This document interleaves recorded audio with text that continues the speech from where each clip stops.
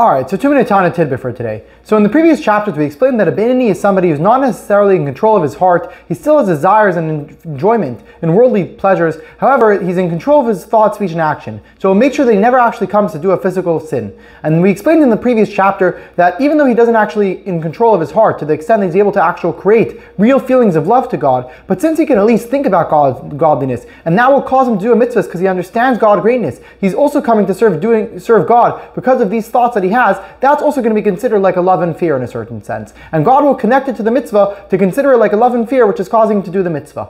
In today's Tanya, the Alter Rebbe is now going to go back to the pasuk, which he said the entire Tanya is based on. As in the front cover of the Tanya, the Alter Rebbe said, this Tanya is coming to explain the pasuk, Kikari ve'lecha hadavar me'ed, beficha uvavavcha la'asei, that this thing, serving God, is very close for every single person to do. It's very accessible, and that you're able to serve God in your mouth and in your heart to do his mitzvahs.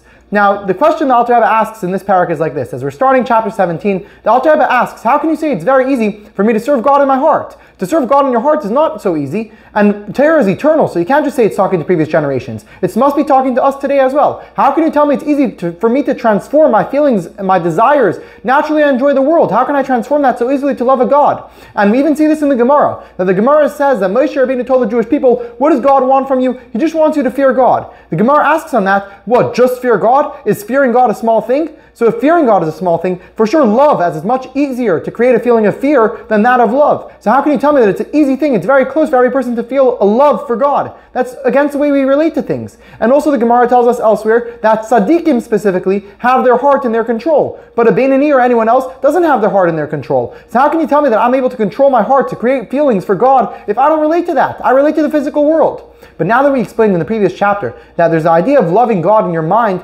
now we can answer the question. Because we're not talking about the love, which is a real burning love and fear of God, which is in your heart in a revealed sense. But rather we're talking about at least in your mind. You're able to control your mind, and therefore you're able to think about whatever you'd like. So when you think about godliness, and you think how great God is, and how he fills all the worlds, and he's much greater than all the worlds, and therefore you're going to appreciate godliness, at least in your mind, that will cause you to do a mitzvah. And that's also considered a love and fear like we just established. So therefore that's what the pasuk is talking about. And this fits with the words that the pasuk says, Beficha v'vavcha la'asei. It's not a regular bilvavcha just in your heart. It's bilvavcha la'asei. It's feelings of love in your heart which are going to cause you to do the mitzvah. So even if it's not really in your heart and a burning love for that, but if it's enough to cause the la'asei, it will also be considered a real feeling of love for God. See you next time.